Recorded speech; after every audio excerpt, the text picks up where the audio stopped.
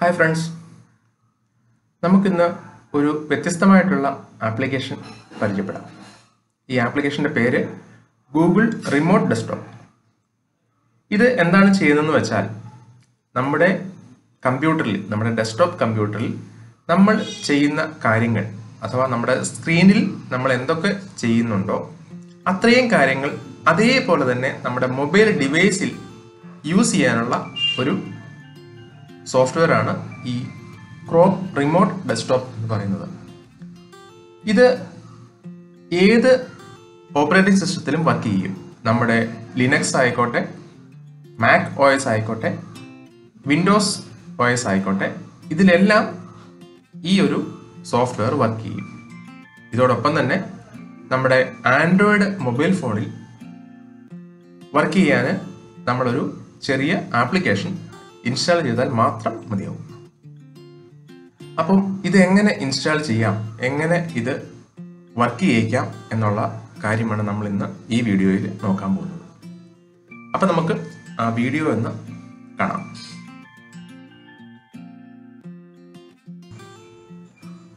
ആദ്യമായിട്ട് നമ്മുടെ മൊബൈൽ എടുക്കുക. മൊബൈലിൽ നമ്മുടെ ആൻഡ്രോയിഡ് ഡിവൈസ് ആണെങ്കിൽ അതിൽ പ്ലേ സ്റ്റോറിൽ നിന്നും ഗൂഗിൾ റിമോട്ട് ഡെസ്ക്ടോപ്പ് അല്ലെങ്കിൽ ഗൂഗിൾ ഡെസ്ക്ടോപ്പ് റിമോട്ട് എന്തായാലും കുഴപ്പമില്ല, അങ്ങനെ നമുക്കൊന്ന് സെർച്ച് ചെയ്യാം.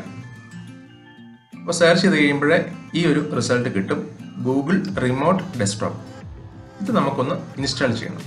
ആദ്യം നമ്മൾ നമ്മുടെ മൊബൈൽ ഡിവൈസിൽ ഈ ആപ്ലിക്കേഷൻ ഇൻസ്റ്റാൾ ചെയ്തതിന് ശേഷം നമ്മുടെ കമ്പ്യൂട്ടറിൽ, നമ്മുടെ ക്രോം ബ്രൗസറിൽ കുറച്ച് കാര്യങ്ങൾ കൂടി ചെയ്യാനുണ്ട്, എങ്കിലേ ഇത് കംപ്ലീറ്റ് ആകുള്ളൂ.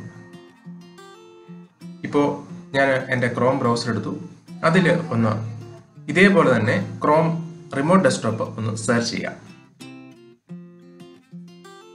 ഇപ്പോൾ കാണാം, ക്രോം റിമോട്ട് ഡെസ്ക്ടോപ്പ് എന്ന ഒരു എക്സ്റ്റൻഷൻ നമുക്ക് കിട്ടിയിട്ടുണ്ട്. ആ എക്സ്റ്റൻഷൻ നമുക്ക് ഒന്ന് ആഡ് ചെയ്യാം നമ്മുടെ ക്രോമിലേക്ക്. അപ്പോൾ വരുന്ന പോപ്പപ്പ് മെനു നമ്മൾ നോക്കിയിട്ട് അക്സെപ്റ്റ് ചെയ്ത് കൊടുത്താൽ മതിയാവും. ഇപ്പം ഇൻസ്റ്റലേഷൻ കംപ്ലീറ്റ് ആയി. നമ്മുടെ ക്രോമിനകത്ത്, ആപ്ലിക്കേഷനകത്ത് അത് വന്നിട്ടുമുണ്ട്. നമ്മളിത് ഓപ്പൺ ചെയ്യുന്ന സമയത്ത് തന്നെ ഇത് സൈൻ ഇൻ ചെയ്യാനുള്ള സ്ക്രീൻ വരും. അപ്പം നമ്മളൊന്ന് നമ്മുടെ ജിമെയിൽ ഐഡിയും പാസ്വേഡും കൊടുത്ത് സൈൻ ഇൻ ചെയ്യുക. ഇപ്പം ഞാൻ സൈൻ ഇൻ ചെയ്ത് കഴിഞ്ഞു. ഇങ്ങനെയാണ് ഇതിൻ്റെ കോൺഫിഗറേഷൻ മെനു വരുന്നത്. ഫസ്റ്റ് ടൈം നമ്മളിത് ചെയ്യുന്ന സമയത്ത് നമുക്ക് ഇത് ഓപ്പറേറ്റ് ചെയ്യാൻ വേണ്ടിയിട്ട് ഒരു പിൻ നമ്പർ രജിസ്റ്റർ ചെയ്യേണ്ടതായിട്ടുണ്ട്. 6 അക്കത്തിലുള്ള ഒരു പിൻ നമ്പർ നമുക്കിവിടെ എൻ്റർ ചെയ്ത് കൊടുക്കാം. അതിനുശേഷം അത് സേവ് ചെയ്യുക. ഈ പിൻ നമ്പർ ഉണ്ടെങ്കിൽ മാത്രമേ നമ്മുടെ മൊബൈൽ ഡിവൈസിൽ ഇത് വർക്ക് ചെയ്യുകയുള്ളൂ. ഇപ്പോൾ ഞാനിത് ഇൻസ്റ്റാൾ ചെയ്ത് കഴിഞ്ഞു. ഇനി നമുക്ക് മൊബൈലിൽ ഇത് വന്നിട്ടുണ്ടോ എന്നുള്ള കാര്യം ഒന്ന് ചെക്ക് ചെയ്യാം. ഞാൻ എൻ്റെ മൊബൈലിലെ ആപ്ലിക്കേഷൻ ഓപ്പൺ ചെയ്തു. ഇപ്പോൾ കണ്ടോ, എൻ്റെ കമ്പ്യൂട്ടറിൻ്റെ പേര് അവിടെ കാണിക്കുന്നുണ്ട്. നമുക്ക് അതൊന്ന് എടുത്തു നോക്കാം, എന്താണ് അതിൽ വരുന്നതെന്നുള്ള കാര്യം ചെക്ക് ചെയ്യാം. ഇതാ ഇപ്പോൾ ആ പിൻ നമ്പർ ചോദിക്കുന്നുണ്ട്. ഞാൻ കൊടുത്തിട്ടുള്ള ആ പിൻ നമ്പർ ഇവിടെ എൻ്റർ ചെയ്തു. നോക്കൂ, എൻ്റെ ഡെസ്ക്ടോപ്പിലുള്ള അതേ സ്ക്രീൻ ഇപ്പോൾ എൻ്റെ മൊബൈലിലും കാണിക്കുന്നുണ്ട്. ഞാൻ ഈ രണ്ട് സ്ക്രീനും മാറ്റി കാണിക്കാം.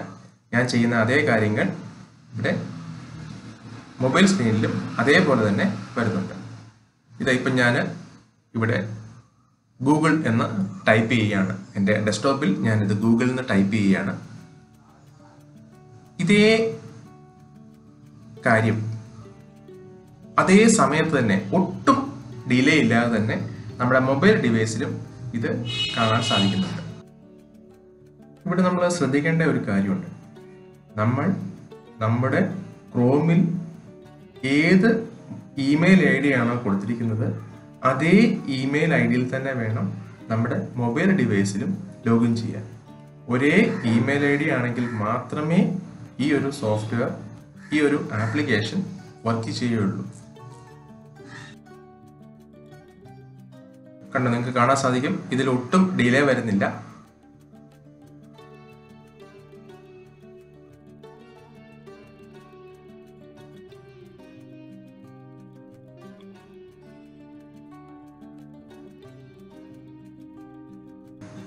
ഇതിൽ സെക്യൂരിറ്റി എന്ന് പറയുന്നത് നമ്മൾ കൊടുക്കുന്ന 6 അക്കമുള്ള പിൻ നമ്പറാണ്.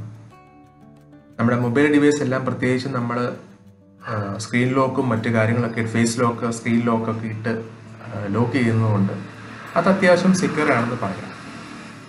എങ്കിൽ പോലും നമ്മുടെ ഡെസ്ക്ടോപ്പ് കമ്പ്യൂട്ടർ ലോഗിൻ ചെയ്ത രീതിയിൽ അഥവാ നമ്മുടെ സ്ക്രീനിൽ എന്താണോ ഉള്ളത് അതേ രീതിയിൽ വെച്ചെങ്കിൽ മാത്രമേ ഈ ഒരു ആപ്ലിക്കേഷൻ വർക്ക് ചെയ്യുകയുള്ളൂ. നമ്മൾ ലോഗൗട്ട് ചെയ്ത് കഴിഞ്ഞാൽ പിന്നെ ഈ ആപ്ലിക്കേഷൻ വർക്ക് ചെയ്യില്ല. അത് നമ്മൾ എപ്പോഴും ഓർത്തിരിക്കണം. കണ്ടോ, ഇപ്പം ഞാൻ എൻ്റെ ക്രിക്കറ്റ് സ്കോർ ഒന്ന് ചെക്ക് ചെയ്യാൻ വേണ്ടിയിട്ട് ഞാൻ ക്രിക്ബസ് എന്ന വെബ്സൈറ്റ് ഒന്ന് ഓപ്പൺ ചെയ്തു. അപ്പോൾ അതുവരെയുള്ള കാര്യങ്ങൾ എൻ്റെ മൊബൈലിൽ എങ്ങനെയാണ് വന്നിട്ടുള്ളത് എന്ന് ഇപ്പോൾ നമുക്ക് കാണാം. ഞാൻ യൂട്യൂബ് ആണ് എടുത്തു വെച്ചിരുന്നത്. അവിടുന്ന് ഞാനിപ്പോൾ ക്രിക്ബസ് എന്ന സൈറ്റ് പുതിയൊരു ടാബിൽ ഓപ്പൺ ചെയ്യുകയാണ്. ഞാനിപ്പോൾ ടൈപ്പ് ചെയ്യുന്നുണ്ട്. നിങ്ങളിപ്പോൾ കണ്ടുകൊണ്ടിരിക്കുന്നതെല്ലാം എൻ്റെ മൊബൈലിൽ അതേ സമയത്ത് വന്ന ഡേറ്റയാണ്. കണ്ടോ, എന്താണ് ഞാൻ എൻ്റെ ഡെസ്ക്ടോപ്പ് കമ്പ്യൂട്ടറിൽ ചെയ്യുന്നത് അതേ കാര്യങ്ങൾ നമ്മുടെ മൊബൈൽ ഡിവൈസിലും കാണാൻ സാധിക്കുന്നുണ്ട്. ഇതുപോലെ തന്നെ നമ്മുടെ മൊബൈൽ ഡിവൈസിൽ ചെയ്യുന്ന കാര്യങ്ങൾ അതേപോലെ തന്നെ നമ്മുടെ ഡെസ്ക്ടോപ്പിലും അത് റിഫ്ലക്റ്റ് ചെയ്യുന്നുണ്ടാവും. ഇതിൻ്റെ ഒരു യൂസ് എന്ന് പറഞ്ഞാൽ, ഞാനൊരു ഷെയർ ട്രേഡറാണ്. അപ്പോൾ രാവിലെ മുതൽ വൈകുന്നേരം വരെ ഞാൻ ഈ ട്രേഡിംഗ് ടെർമിനലിന് മുമ്പിലാണ്. ഇപ്പം ഉച്ചയ്ക്ക് ഭക്ഷണം കഴിക്കാൻ പോകുന്ന സമയത്തോ അല്ലെങ്കിൽ മറ്റെന്തെങ്കിലും ആവശ്യത്തിന് വേണ്ടി ഡെസ്ക്ടോപ്പ് സ്ക്രീനിൽ നിന്ന് മാറുമ്പോൾ സാധാരണ ഞാൻ ചെയ്തുകൊണ്ടിരുന്നത് എൻ്റെ ഡെസ്ക്ടോപ്പ് സ്ക്രീൻ ക്ലോസ് ചെയ്തതിന് ശേഷം മൊബൈലിൽ ഇതിന് സ്യൂട്ടബിൾ ആയിട്ടുള്ള ആപ്ലിക്കേഷൻ ലോഗിൻ ചെയ്ത് കൊണ്ടുപോവുകയായിരുന്നു. അപ്പോൾ ഓരോ തവണയും ഇത് ലോഗൗട്ട് ചെയ്യുകയും ലോഗിൻ ചെയ്യുകയും ചെയ്തുകൊണ്ടിരിക്കണം നമുക്കിത് യൂസ് ചെയ്യണമെന്നുണ്ടെങ്കിൽ. പക്ഷെ ഈ ഒരു ആപ്ലിക്കേഷൻ യൂസ് ചെയ്യുമ്പോൾ ഡെസ്ക്ടോപ്പ് കമ്പ്യൂട്ടർ അങ്ങനെ തന്നെ നമുക്ക് കീപ്പ് ചെയ്തുകൊണ്ട് തന്നെ നമ്മുടെ മൊബൈലിൽ ഇതേ ആപ്ലിക്കേഷൻ അതേ കണ്ടീഷനിൽ തന്നെ വർക്ക് ചെയ്യിക്കാനും വളരെ ഈസി ആയിട്ട് യൂസ് ചെയ്യാൻ പറ്റുന്ന ഒരു ആപ്ലിക്കേഷനാണ്. അപ്പോൾ നിങ്ങൾക്ക് ഈ വീഡിയോ ഇഷ്ടപ്പെട്ടു എന്ന് ഞാൻ വിചാരിക്കുന്നു. ഇഷ്ടപ്പെട്ടെങ്കിൽ തീർച്ചയായും ലൈക്ക് ചെയ്യുക. ഒപ്പം നിങ്ങളുടെ അഭിപ്രായങ്ങൾ കമൻ്റായി രേഖപ്പെടുത്തുക. തുടർന്നും ഇതുപോലുള്ള വീഡിയോസ് കാണാൻ വേണ്ടി ഈ ചാനൽ സബ്സ്ക്രൈബ് ചെയ്യുക.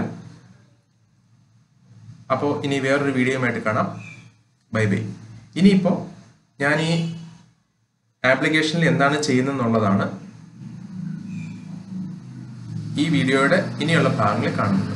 താല്പര്യമുള്ളവർക്ക് കാണാം, മനസ്സിലായവർക്ക് ഒന്ന് ലൈക്ക് അടിക്കാം. Bye bye.